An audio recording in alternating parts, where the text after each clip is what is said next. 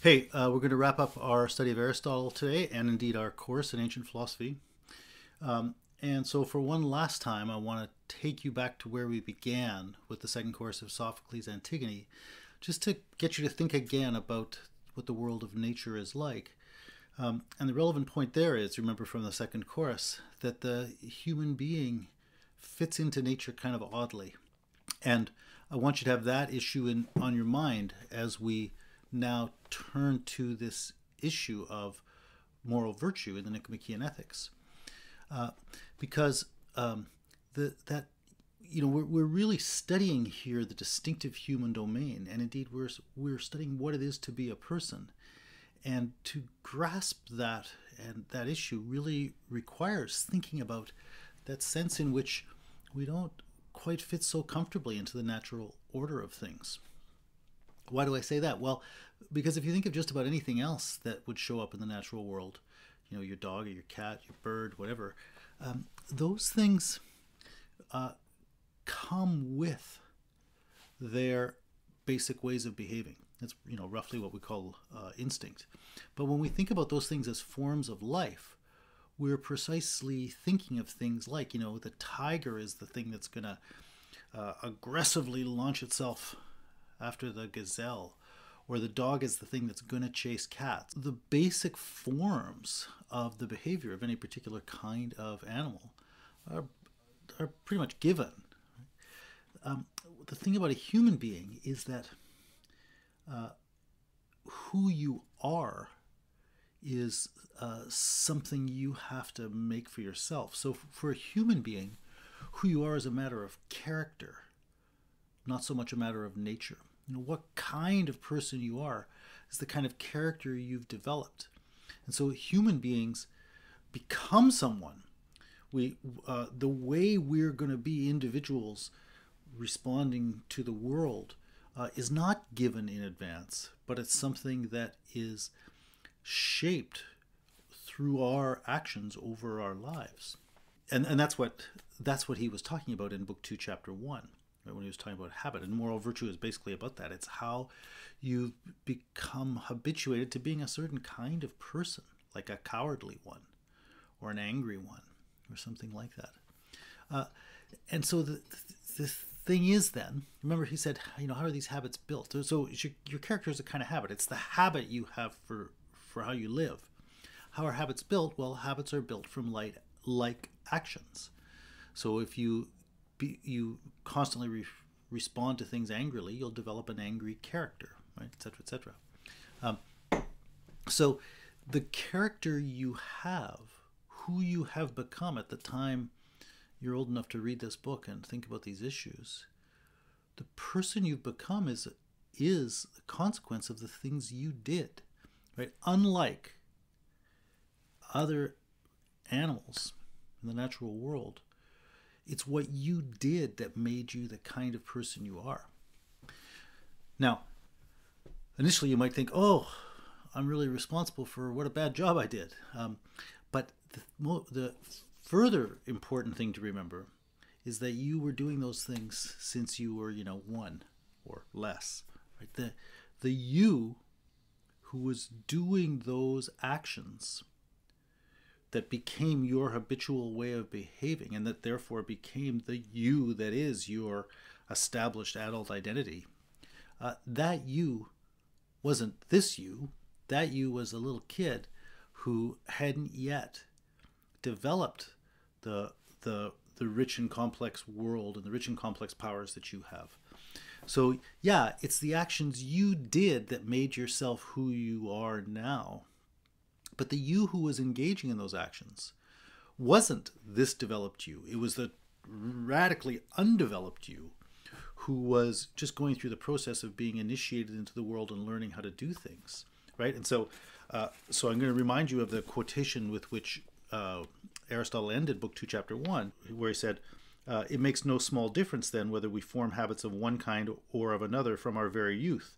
It makes a great difference, or rather all the difference. Yeah, that's what I've just been explaining. But now, as he says in Chapter 3, hence we ought to have been brought up in a particular way from our very youth, as Plato says, so as both to delight in and be pained by the things that we ought, for this is the right education.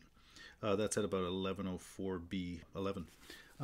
So, yeah, it's the things you were doing since childhood that made you who you are. So in that sense, in a kind of direct causal sense, you are, responsible for who you became. But in a moral sense, you're not particularly responsible. On the contrary, the people who are responsible are the ones whose job it was to educate you.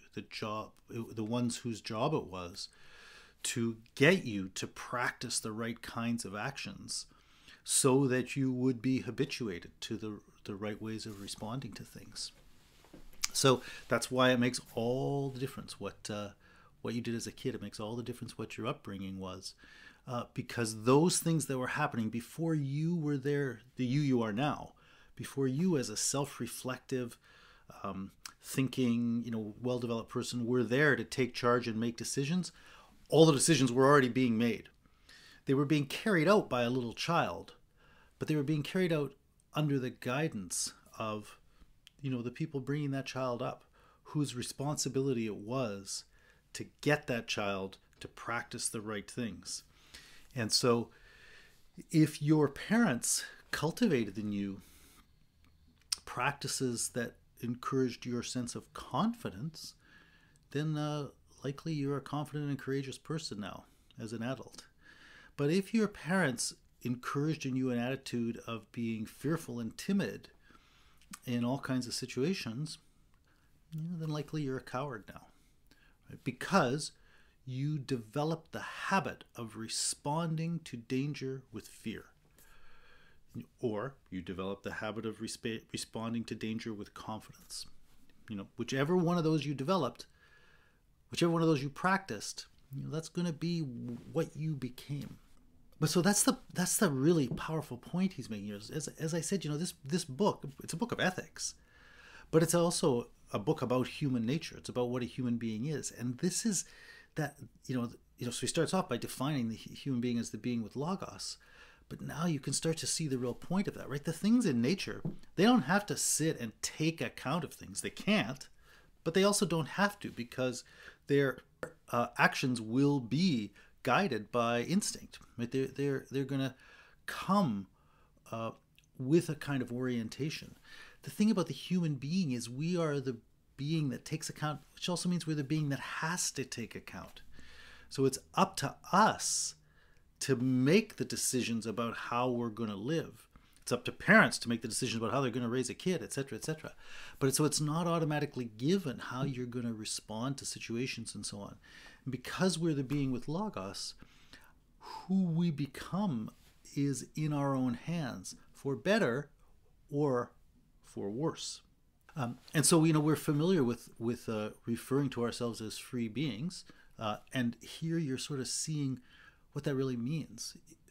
When we call ourselves free, what that really means is we are the animal with logos. We're a being who is part of the natural world, who participates in the natural world, but who does not have nature handing us a path. And consequently, it's up to us to use our own powers to shape how we're going to deal with the things that human beings confront. Right? And for that reason, going back to the book here, for that reason, our developed identities are going to be matters of character, which are going to be the sort of congealed history of the decisions we made about how to act.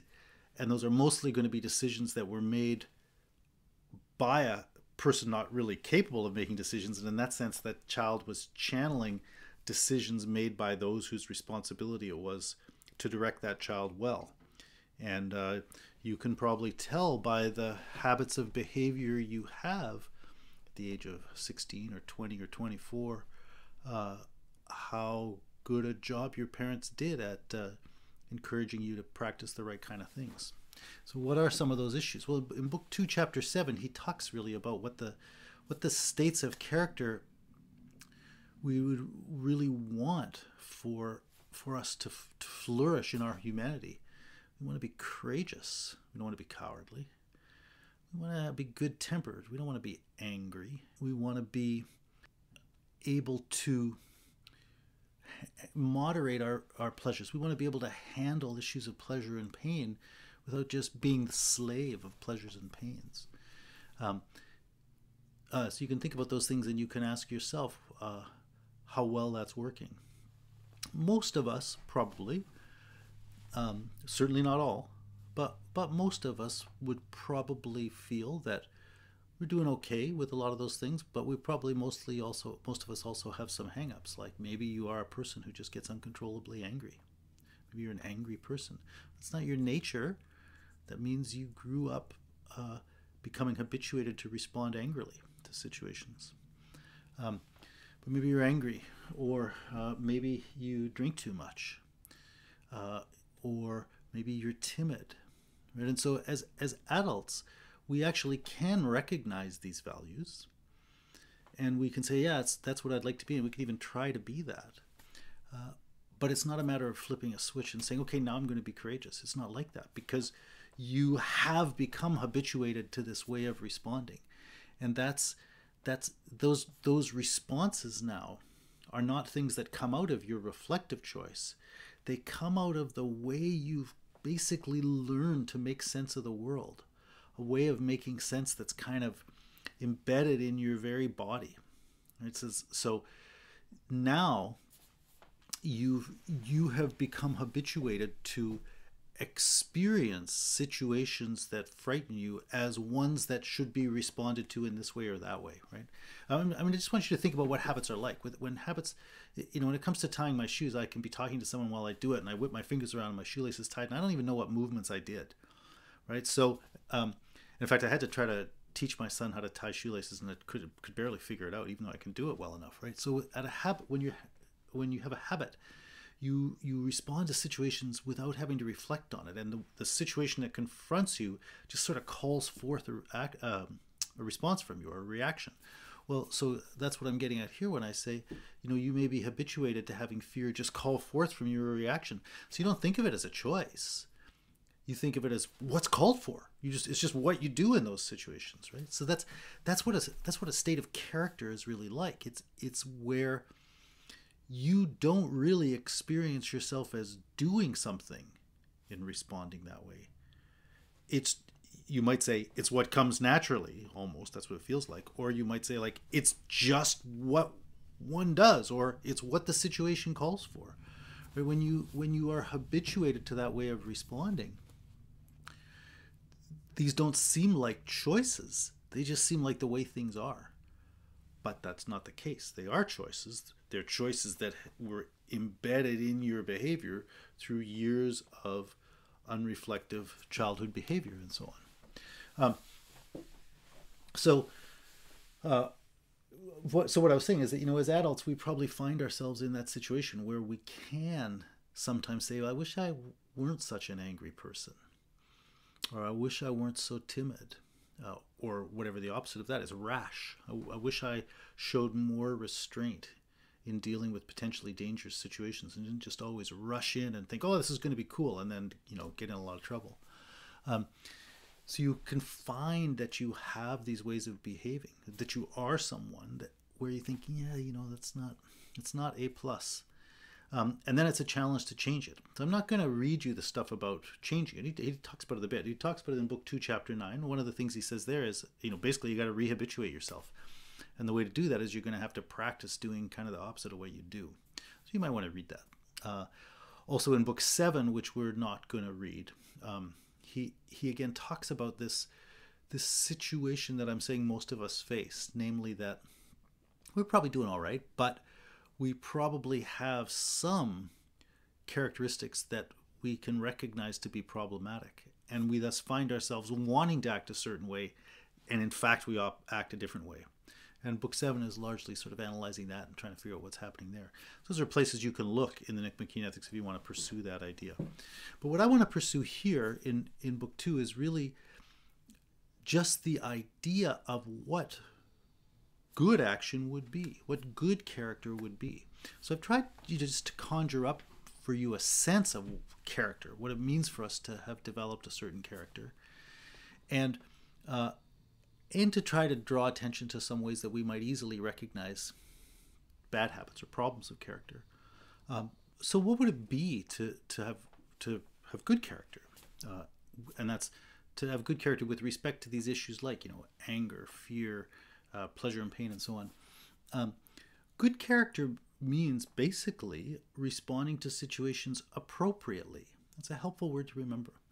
What do we mean by appropriately? Well, we mean, in a way that, a person who takes account of things well would recognize to be proper to the situation. Some situations don't warrant a lot of fear.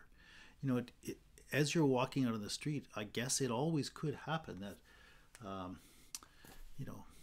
a meteor or something might come through space, and a little bit of it might pass through the atmosphere, and a little bit of, red hot rock traveling at really high speed might hit you in the head and put a hole through you and kill you, or maybe just cause severe brain damage. Who knows what? It could happen. But if that possibility made you terrified of going out in the street, you'd say, that's not really a good assessment of the situation. On the other hand, if out in the street in front of you right now, a war is going on and people are shooting, snipers are shooting automatic rifles out of a window at other people on the ground who have automatic rifles, and hand grenades are going off, and you think, oh, I'm kind of hungry, I think I should go buy a bag of potato chips. And you look out and you think, oh, I'm not scared of those people, and you walk out, then we'd think you're rash, right? That's a situation where it would be a really bad assessment not to recognize that the level of danger there is sufficiently high to require that you stay away from that. Right? So I'm trying to pick out a couple of pretty extreme situations to show how a response can be a real mismatch. Right? If you're afraid of that meteor, that's not really an assessment of the situation. That's a reflection of you and how incredibly timid you are. And in the situation of the gunfire, you're not really assessing that situation when you say, oh, it's cool out there for me to go buy my potato chips. No, that's not a reflection of the situation. That's a reflection of you. You're just a rash person who pointedly doesn't take account of the situation in deciding how to act. Right? So those kinds of reactions, being, and others are extreme ones, but being, really rash or really cowardly here, what those things reflect is precisely not the reality of the situation, but you. Right? Whereas a good assessment, we could roughly say, is objective. Good assessment means being good at realistically taking account of what the situation actually is and what it calls for. Now, maybe you can do that intellectually. In my examples here, I just talked about a couple of situations, and you could think, oh yeah, you'd be crazy to go out in that gunfire, or you'd be crazy to be afraid of the meteor. You might be able to think about those things intellectually. The thing about character is it's not about what you as a reflective agent can conjure up explicitly on some occasion. The thing about character, as I was saying before, is it's who you are as an agent. And so good character means being the kind of person whose way of immediately responding to a situation affectively, and how you feel, and behaviorally, right, in terms of how you're drawn to respond. Good character is having that good manner of assessment kind of built into your affective and behavioral response. Right? And so that's what moral virtue was about, remember. It was having those aspects of your soul, of who you are, that are not themselves the power of taking account. It's about having those things well persuaded by your taking account. So it's your affect, your feelings, and your automatic forms of behaving.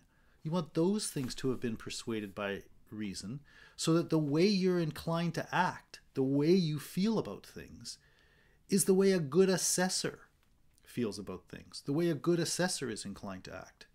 So that in other words, your immediate response to a situation reflects logos, reflects a good taking account, even though it is not a matter of explicitly thinking through the situation and figuring things out. So a courageous person is the person who has cultivated a sort of healthy and intelligent responsiveness to situations of danger, presumably as a child, such that by the time you're 20, the way you're inclined to act is basically the right way, the way that's appropriate for the objective conditions of situations. That's what good character would be, and that situation of responding neither from an overblown retreat in timidity or an overblown launching yourself out into things in rashness. Here I'm talking about the situation of danger, right? That situation of not being wildly on one side or another, he calls the mean. What he really means by that is you have a kind of reaction that is proportioned or is appropriate to the situation. And that reaction is going to be, sticking with danger, it's going to be somewhere on the scale of retreat or advance. So it's not going. You're not going to respond out of always retreating from any danger. You're not going to respond out of always advancing in any danger, which would be cowardice and rashness, respectively. You're going to respond sometimes by advancing, sometimes by retreating, depending on what the situation calls for. And so in that sense, your response is going to be somewhere in the middle between an excess of always responding or advancing, or an excess of always retreating. But it's not a middle in the sense of being a mathematical midpoint. It's not in the middle of saying always do X.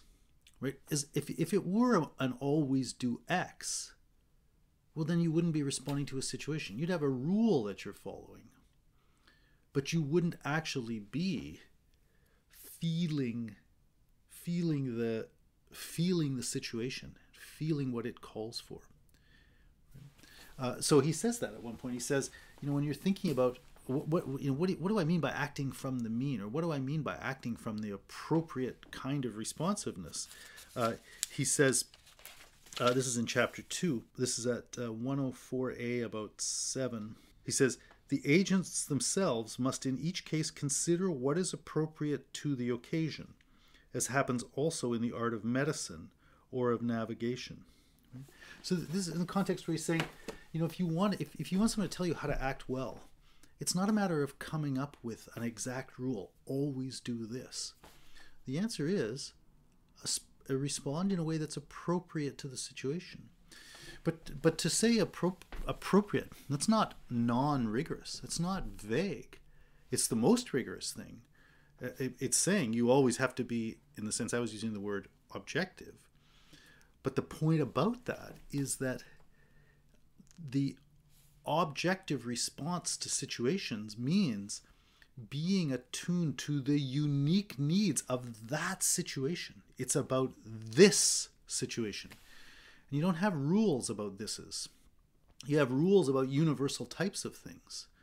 If you're relying on a universal rule, if you're treating things as just an instance of a type, you're not treating it as this unique singular event. Aristotle actually says about that in the passage that I read. He says, the agents themselves must in each case consider what is appropriate to the occasion. And what he's really saying there is you have to respond to the opportune moment, the kairos. And that was actually the same word that Socrates used back in Book 2 of the Republic, when he was saying what it is to really possess an art. It's knowing how to do the right thing when the moment is right, to strike at the right moment. And that's kind of what he's saying here. The person who assesses a situation well in practice, in that sort of behavioral way, is a person who can see what it calls for. And that's that matter of unique responsiveness to it, and what it opens up. So I think you can see there the real difference between essentially what a good habit and a bad habit is, right? A good habit is very intelligent. A good habit is a way of behaving that kind of has good assessment built into it. And that's why I've been using the word response. It's responsive to a situation. Right? Whereas bad habits, I would be more inclined to call reactive. And by that I mean it's already decided what kind of thing you're going to do, right? The situation just triggers that. Danger, run away. Pleasure, get it. And things like that. So it's a reaction. It's a reaction in the sense that it's automatic, almost at the level of, if then, right? Rather than being a matter of meaningfully grasping the unique meaning of this situation. And that's why, Aristotle was saying moral situations are never going to give you rules. They're going to be situations that precisely call for you to judge well the unique demands of this. And that's what you need to have cultivated in your character. And on that point, I want to read you one more passage. This is from chapter 6. And he's again talking about what it means to really respond excellently and to respond out of the mean. And this is around 1106b 20. He says the issue is to feel them, whatever feelings we're talking about, to feel them at the right times with reference to the right objects, towards the right people, with the right motive, and in the right way. That's what's intermediate and best, and that is the character of virtue. Right? So that is precisely this point I'm making about something that is the opposite of a rule or a reaction, but is responsive to what is called for with respect to time and place and person and action, right? All of these things is doing the right thing in the right time, at the right way, with the right people, and so on. And in that sense, always answering to what is right in this situation, which you can't really specify in advance.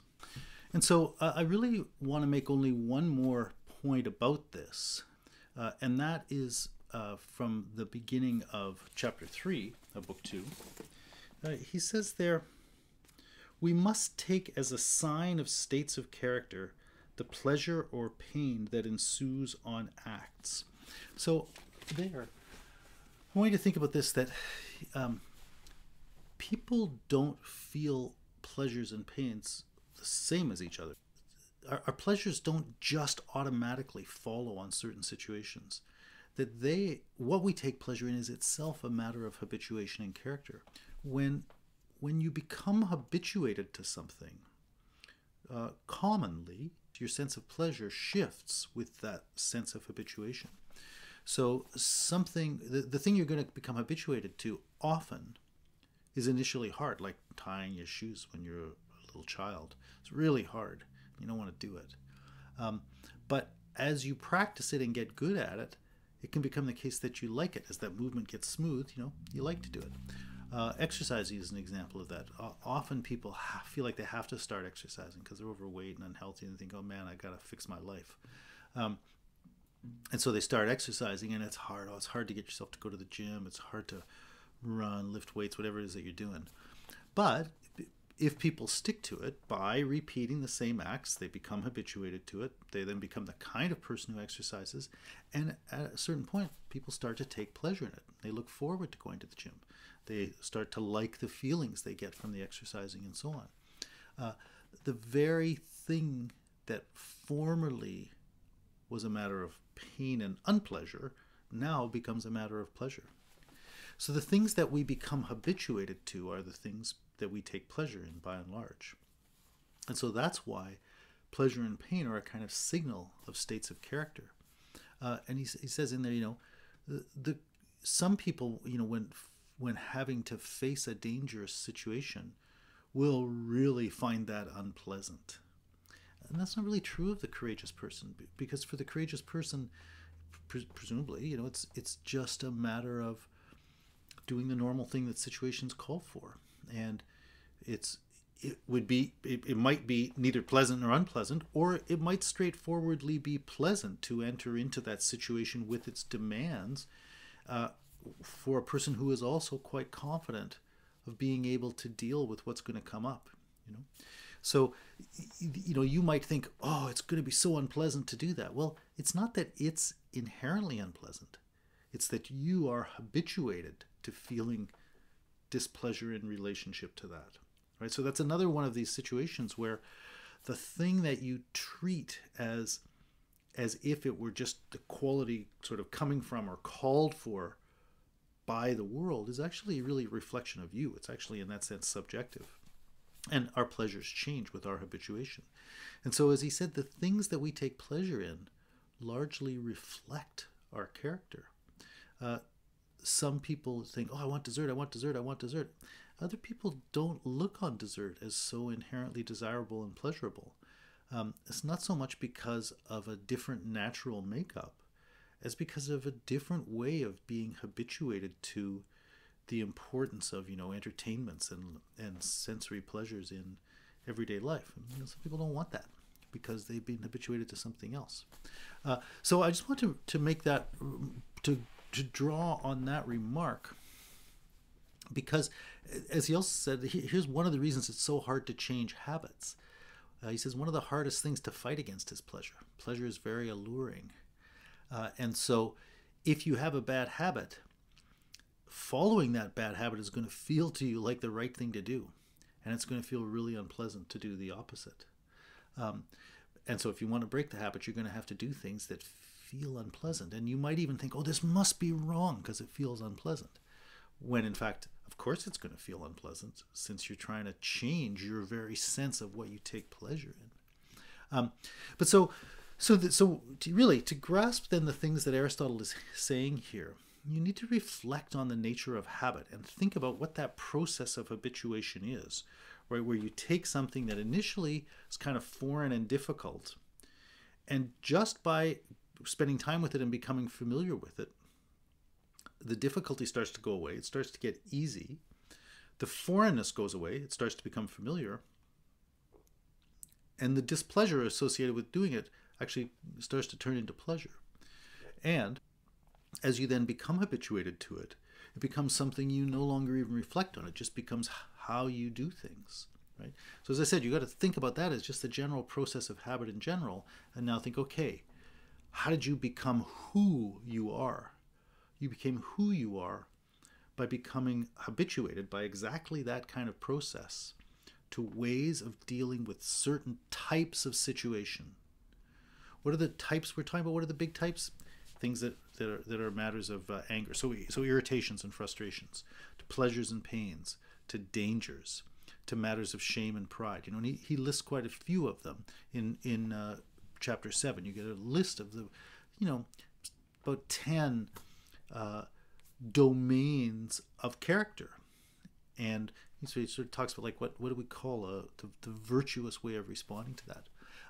So who you are is how you build habits of dealing with those things. And those habits have made it the case now that it just seems to you like certain things are the right way to behave, and you don't even recognize that those are your history shaping your perception. So you see things the way you do, and I say see things, what I mean is you feel about certain situations and behave in response to them in the ways you do because of the habits you built of doing exactly that over many years. And in that sense, you're responsible for who you are. But as I said before, that you that's responsible for was a little kid who can't be held responsible, right? On the contrary, you did those things because that's what the people who were responsible for getting you to do the right things got you to do. And so now, as a grown-up, it's great if you have good habits and you can say, hey, thanks, Mom and Dad, or whoever it was who raised you. You can be very grateful for that very helpful upbringing. If you have bad habits, you can complain about your upbringing, or you could, put that issue aside and just recognize, well, I'm going to have to change these habits. I mean, it might be important to understand that issue of upbringing because then you will come to see how and why you developed the ways of behaving that you did. But the issue is going to be, can I change those things? Anyway, but that's in a way the conclusion of this story about human nature. That the human being is that animal, that part of nature, who, for better and for worse, takes account of things. For that reason, we can do all kinds of things that apparently nothing else can do. Like, we can do science. We can figure out all kinds of stuff about the world. We can build all kinds of great stuff, right? That's the better part, I guess. The worst part is it's not naturally given how we're going to develop in our basic ways of conducting ourselves in response to the kinds of situations we need to be able to deal with.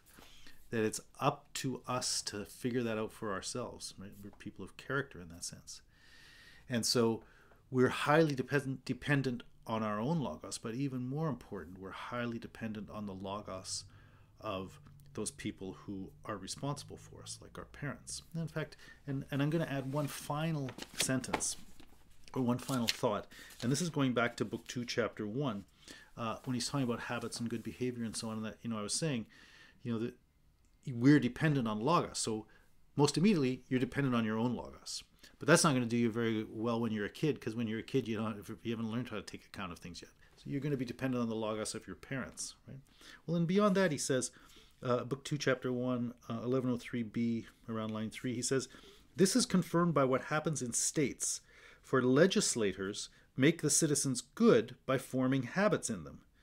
And this is the wish of every legislator, and those who do not affect it miss their mark, and it is in this that a good constitution differs from a bad one." Right? I mean, so that last point, and this is a way then to think more about humanity and about the political dimension of humanity in particular. That's what laws are about, and that's what institutions are about. They're about setting up the things that are going to guide us in our behavior so that we become habituated to responding in an appropriate way to the demands of the world. So yeah, you're going to count, you have to count, you need to count on your parents' logos to be better than yours when you're 2 years old. And sometimes it isn't, sometimes it isn't. But you also don't want it just to be, we as human beings don't want it just to be the case that we're dependent on a couple of people to know how to do things. And that's in a way what civilization has been about, right? It is the establishing of the kind of guide to good behavior that's going to encourage us in the right kinds of actions, right? So yeah, there's a kind of logos at work there, but it's the logos that's embedded in the history of humanity that is now sort of congealed in the laws and institutions that shape our culture. So as I said, this more or less then completes our story about humanity, and focusing on that specific way that we are part of nature but seemingly different from everything else in nature for this particular reason. And then here we've just been trying to open up some of the consequences of that, some of the ways in which that makes the issues of human life, which are different than the issues any other creature faces, and which are everything for us and for our lives. So there are lots of places you could go from there. You could go further into the Nicomachean ethics. Books 3 and 4 really get into the specific virtues. Book 5 is about justice. Book 6 looks at intellectual virtues. Book 7 looks at this situation we're in of typically having some bad habits, and so then the kind of tension we feel between the kind of person we want to be and the kind of person we are, and how we deal with that. Books 8 and 9 are, a really rich and interesting look at the nature of friendship and its role in a healthy and fulfilled human life. And Book 10 has a variety of things in it, but including a kind of sort of looking back and saying, so, where does this really leave us? And so, you can go on to any of those things. From this remark that I was just reading in Book 2, Chapter 1 about law, you could go into Aristotle's Politics, or indeed, I would hope that it might actually make a little link to you right back to the Republic and the things we were studying there. Anyway, there are lots of directions you can go from here. But what I've tried to do in these 4 lectures is really give you Aristotle's basic understanding of what we are, who we are. Starting from the definition of nature in Book 2, Chapter 1 of the Physics, going through to understanding exactly what we are in relationship to this, and how and why that analysis leads us to understand the distinctive human condition, you might say, the things that we as human beings face.